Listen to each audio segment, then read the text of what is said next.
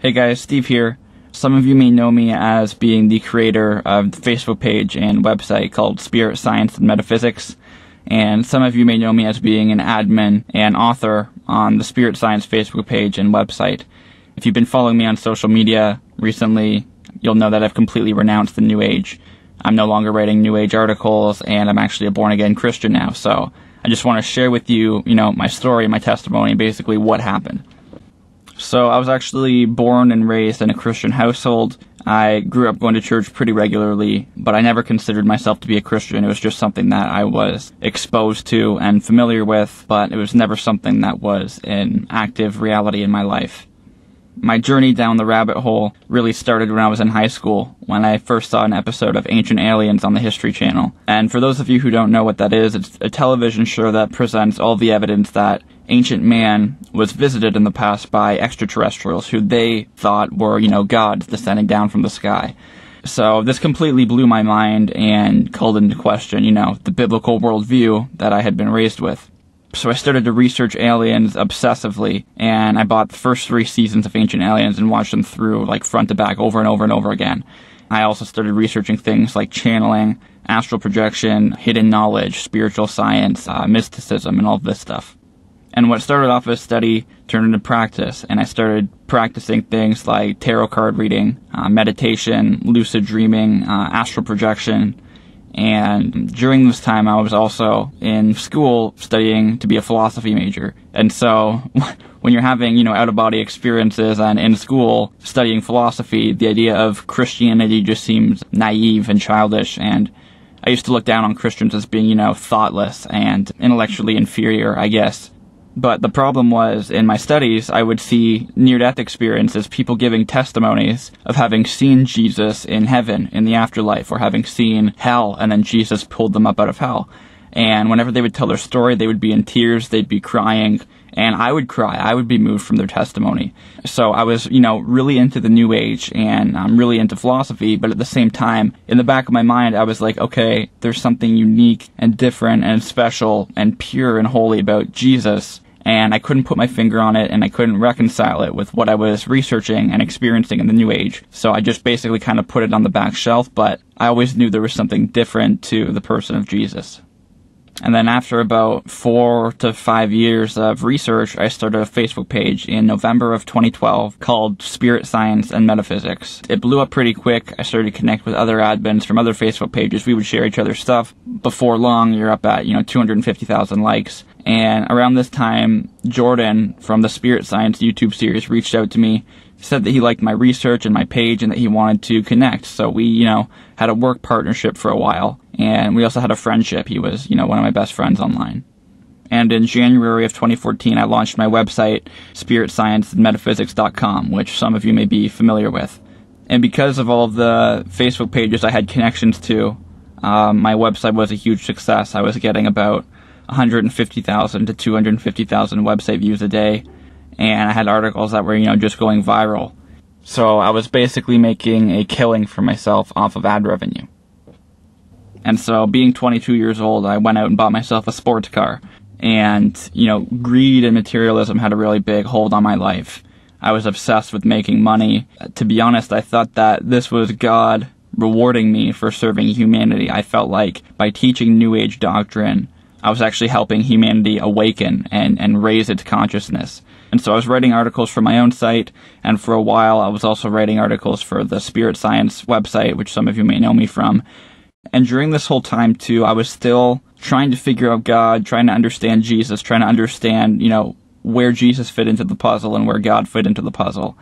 And I used to believe that God was basically the energy of the universe. I used to think that to have a relationship with God meant to have a relationship with your inner self, and that all you had to do to have a personal relationship with God is to just meditate and tap into that inner stillness, that inner silence, because God, as I thought of him, was the I am presence, the core identity of all things. And so sin played no role in separating us from God. And I was actually watching, hundreds of hours worth of debates between Christian philosophers and atheists because I wanted to know the best philosophical argument for the existence of God.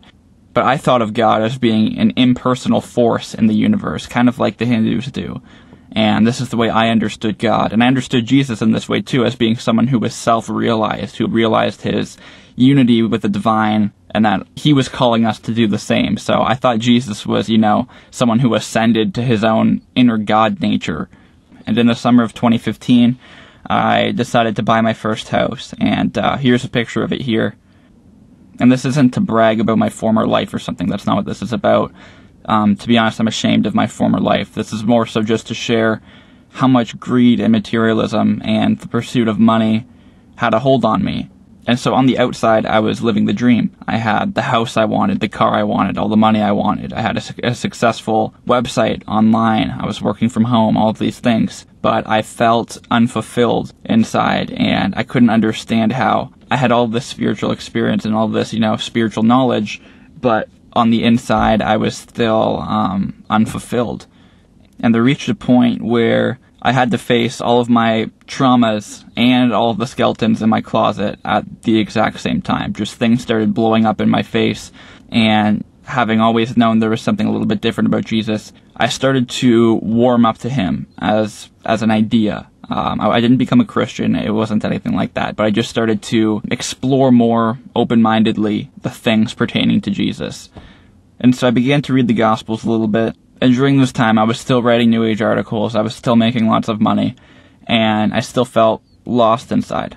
And there reached a point where I felt that I had to just be broken before him. So one night I went outside onto my back balcony of my stupid house, and I just basically fell on my face before him and was weeping like a baby, basically reaching out to him. And when I did this, I felt the atmosphere around me start to change, and I could feel in the air that there was something holy and pure around me, and it was also personal. And I knew in that moment that I was in the presence of Jesus, and the quality of everything around me changed. The wind felt like it was infused with his presence, and when it hit me, it would hit me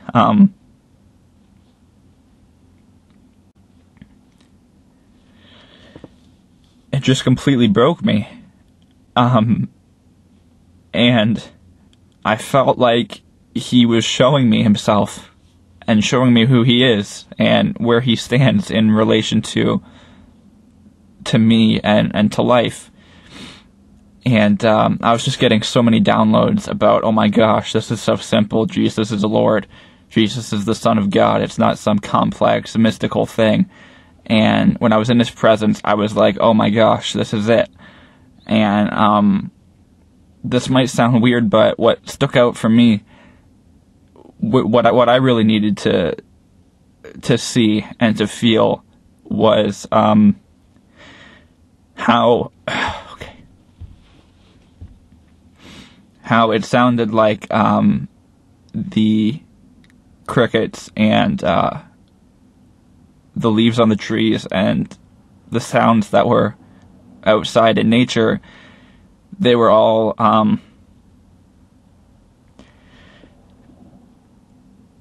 pointing towards him. They were all glorifying him.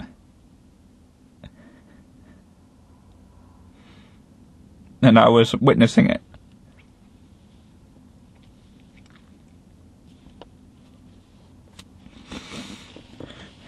And after that experience, I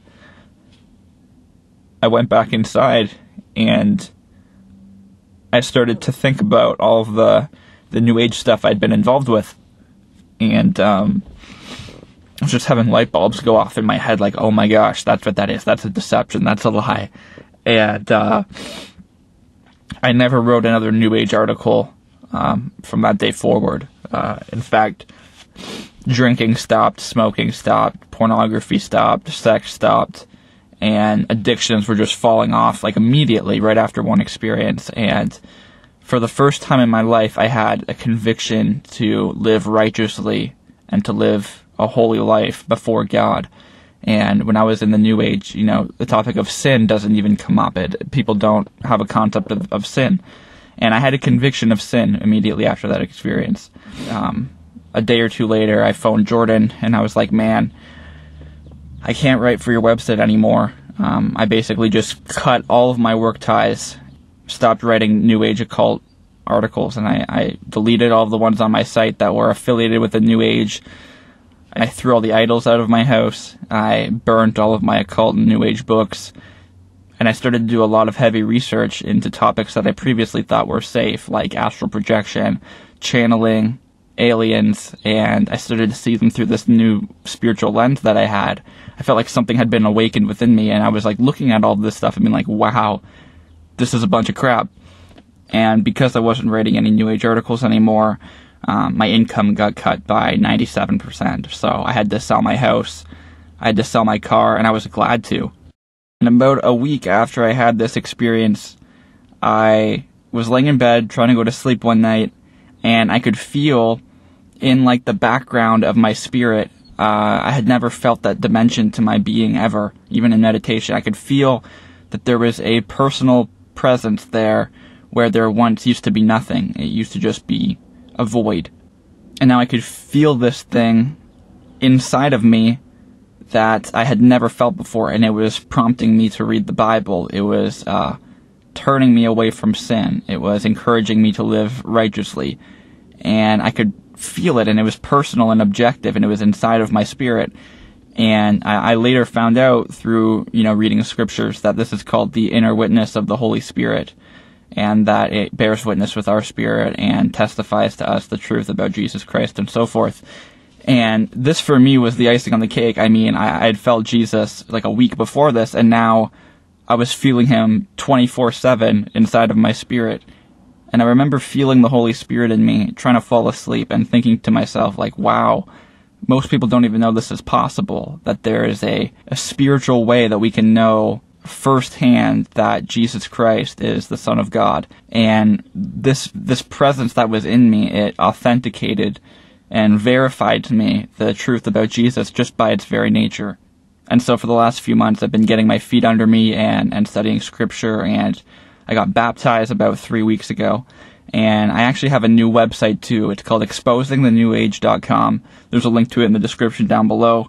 And on that website and on this YouTube channel, we're going to be going through basically every single New Age deception that's out there. There's a lot of disinformation out there that's not only false, but also dangerous and demonic. So we're going to take a look at that stuff here. And on this channel, we're also going to do things like look at the evidence for the divinity of Jesus, the historical evidence for the resurrection, answer questions like who wrote the Bible, what reasons do we have to think heaven or hell exists, and stuff like this. And so stay tuned for that. And I just want to leave you guys with one last thing. And I want you guys to know that God is not an energy blob. God is not some kind of impersonal force. God is not prana or, some kind of void. God is a personal being who loves you and sees you and has a purpose for you and has a will for you. And it's his promise to you that if you seek him diligently and sincerely, that he will reveal himself to you. And so thanks for watching. I hope you guys stay open-minded and stick around. I'll see you guys soon. Take care.